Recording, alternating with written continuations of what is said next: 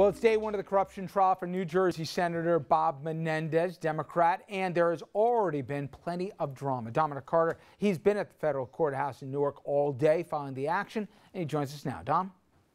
And good evening, Richard. Judge William Walls said this trial could last for up to 6 weeks, and today, each side came out swinging.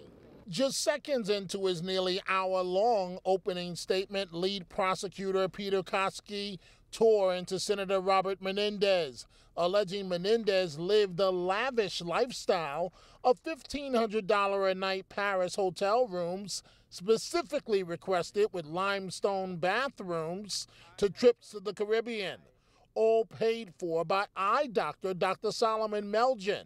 Menendez is accused of intervening with federal officials on behalf of Melgen in exchange for the lavish gifts and major political contributions. Standing in front of the jury, Koski said, quote, "This case is about a corrupt politician who sold his Senate office for a lifestyle he couldn't afford," adding Senator Menendez betrayed the people of New Jersey every time he lied about the lavish gifts he received from Dr. Melgen. Menendez arrived on day one with his son and daughter, choking back tears. I am thankful for the countless New Jerseyans who have either called me or called my office and say they have my back as I've had theirs. When it was his turn, the lawyer for Menendez went to the heart of the problem for prosecutors with the 2016 Supreme Court ruling that overturned Virginia Governor Bob McDonnell's conviction and narrowed the definition of bribery. Terms like quid pro quo and official acts by Menendez will play a major role in this trial. High-profile defense lawyer Abby Lowell told the jury, quote, "The government has to prove a corrupt relationship existed. It's not a bribe for one friend to give another friend a gift." Fellow New Jersey Senator Cory Booker was also in the courtroom. Supporters of the senator also appeared at the courthouse. He started his political career fighting corruption, so he is not going to end his career in this manner, and there's still a lot of fight in him. Then there's the balance of the U.S. Senate, and if Menendez is convicted, will he step down before Governor Christie leaves office in January? In that case, Christie would name his replacement, probably a Republican, or does Menendez try and hang on until a new administration takes office, which polls indicate will be a Democrat? The Republican National Committee is already trying to up the ante for Menendez to go immediately in a social media ad. A stoic Senator Robert Menendez reporting to federal court this morning as a federal defendant. Menendez was indicted by the Justice Department on 14 felony counts. So finally, Richard, a lot of personality in this courtroom today. At one point, Judge Walls, while arguing over a motion with defense counsel, told the lawyer to, quote, "Shut up."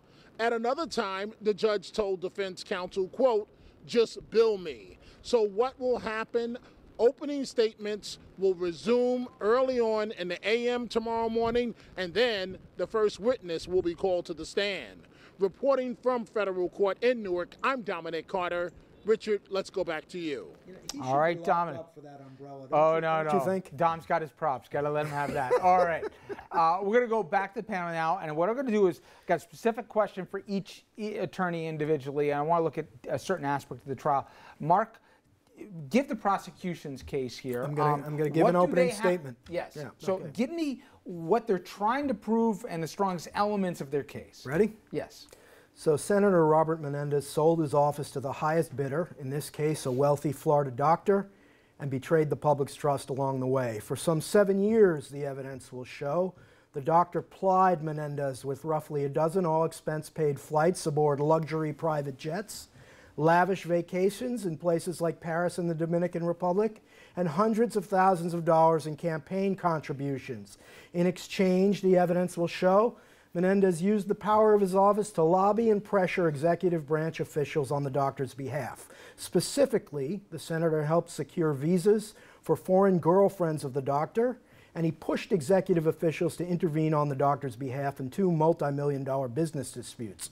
One involved a lucrative cargo inspection contract in the Dominican Republic, the other a $9 million Medicare overbilling scheme. That's $9 million. The sheer number and value of the benefits the doctor showered on Menendez proved beyond any doubt that they were corrupt quid pro quo bribes, not mere gifts or gestures of friendship. And in the end, I'm confident that you, the jury, will find Senator Menendez guilty on all counts charged. Okay.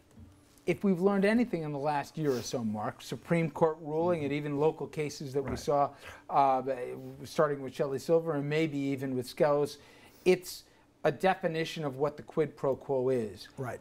Why, if McDonald got off, couldn't Menendez, when it isn't proven in effect that he forced any Washington entity to do anything, speaking on someone's behalf, whether he's a friend or not, that's not criminal, at least according to the Supreme Court. Well, it's a little bit more subtle than that, because McDonald says that if you pressure another government official to take an action on your benefactor's behalf, knowing or intending to influence the outcome of the decision, that could be enough. Okay.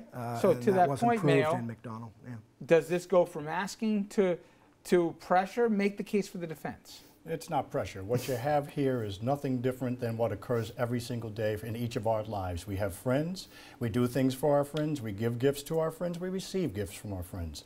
And even though Senator Menendez is a public figure, he doesn't lose his First Amendment rights to associate with people that he wants to associate with. Can he use his office and the power that comes along with the office to try and influence whether it's special allowances for someone? In this case, Dr. Melgen, he's had problems with the feds, including some pretty unsavory stuff, and he's trying to restore, I guess, some Medicare allowances that would be afforded to him. When does it go from speaking on your friend's behalf to abusing your office? Well, you bring up a great point, and basically you look at the jury pool right now as being compromised based upon actions taken by the prosecution, because the pretrial memo is unnecessary. It wasn't asked for by the judge. It's not routinely. Do you mean the pretrial press release? Press release, absolutely. And basically there, all they did was attempt to smear Mr. Menendez, and they said that basically that he went to Punta Cana. Millions of people go to Punta Cana. It's not an exclusive place where the average middle-class person couldn't save and go there. It's probably cheaper than Disney. So to make it seem like he's there and, hey, Jay-Z's been there and Beyonce's been there, he must be guilty. When you have wealthy friends, they give you bigger gifts. Okay. And when you look also beyond that, he hasn't done anything that gives the impression that he actually sold his office. So there's no indication whatsoever thus far that there's any pressure that's been exerted by him. All right. Except that he didn't disclose any of the gifts, of Doug in Punta Cana with the snorkeling gear. But Doug, let's talk some wild cards, specifically the doctor. Dr. Melgen, the friend here, that I wish that I bet you that Mr. Menendez, which he never made, he's certainly seems like, remember that guy Curveball that was originally, right? This guy's got an unsavory record, and he's supposedly been a cooperating witness. He's going to be a big player here, won't he? Well, if he's a cooperating, people have to know that he has been convicted of a different crime, and he's pending sentencing now. He asked for that sentencing to be delayed till after this trial. If he becomes a witness for the state and testifies against the senator, it could be very difficult for the senator. But then again, he would be like anybody else who's cooperating to benefit himself. So.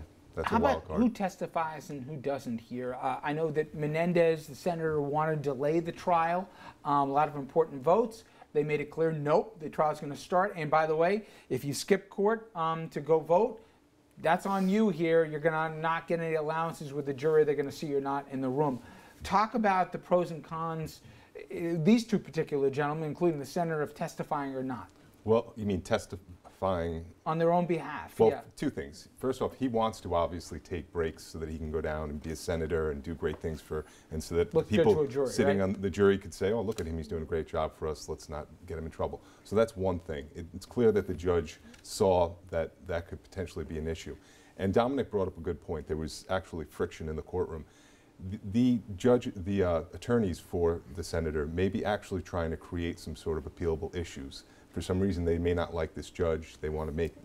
To be blunt, he's an absolutely terrible judge for the defense. One of the worst judges that you could possibly draw anywhere, and certainly in that district. So the wild card is they may be trying to draw him into some sort of fight that later on. It's easy to draw that judge into a fight. They already have a terrific. Sounds like a man who speaks from experience. A terrific issue that hasn't been resolved by the judge, because I'm following this case very closely because it has parallel legal issues to one that I'm about to file motions on. He wrote a very, very powerful set of pretrial motions to throw out the charges, and the judge just ignored half of the motions.